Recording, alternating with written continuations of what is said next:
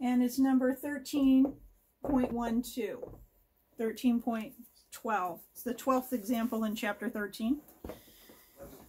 What is the day's supply for the following prescription? Proventil albuterol inhaler, 2 puffs, QID. 2 puffs 2 times day.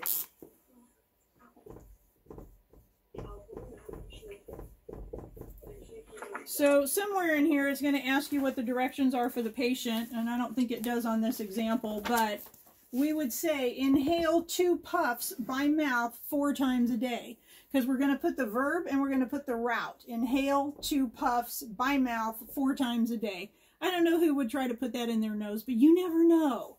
So we're going to put by mouth. Now, this 17-gram inhaler contains 200 inhalations, or puffs per inhaler. So if they're taking 2 puffs 4 times a day, how many puffs is that total? You said 2 puffs per day or 4 puffs per day? 2 puffs 4 times a day. That's 8 puffs a day, right? Yes, 2 times 4 is 8 per day. So there's 200 inhalations in that inhaler, and they're using 8 in a day. So 200 divided by 8? 25. That's 25 days, right? Okay, now if they take it the way they're supposed to, the total number divided by the maximum per day gives you the estimated day's supply. Now, if they don't need it and they don't use it, is it going to last longer? Yes. Yes, because it might possibly last them an entire month if they don't need it, or if they don't use it the way that they're supposed to. Sometimes this is as needed. Sometimes it'll say PRN, but in this case it doesn't. They want them to use it that whole amount.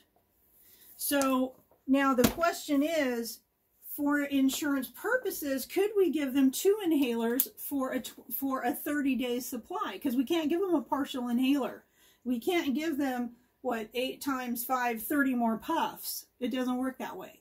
So we could give them 2 inhalers, but then we'd have to put a 50-day supply on there, and then the insurance company won't pay for it again until about 47 days have passed or so. But some insurances might possibly say, no, only 1 inhaler per month. And that could be problematic if the patient can't afford to buy another $56 inhaler, right, before the end of the month. So does that not happen like with inhalers when they're PRN? Yeah, that could possibly happen when they're PRN, because really this is still the maximum amount they would need in a day. Even if it's PRN, you can't assume that they won't need it, right? Mm-hmm. So you're still going to put 25 days on that inhaler. Now in this case, sometimes they'll let them refill it. If it says 25 days, they can refill it, but they're going to be getting a little more than 12 fills in a year. They'll be paying for it probably like 13 times in a year. Okay, does that make sense? But yes, they're paying a copay because the insurance is picking up the rest of the cost of the inhaler. Hopefully they don't have a $25 copay. I don't know. Okay.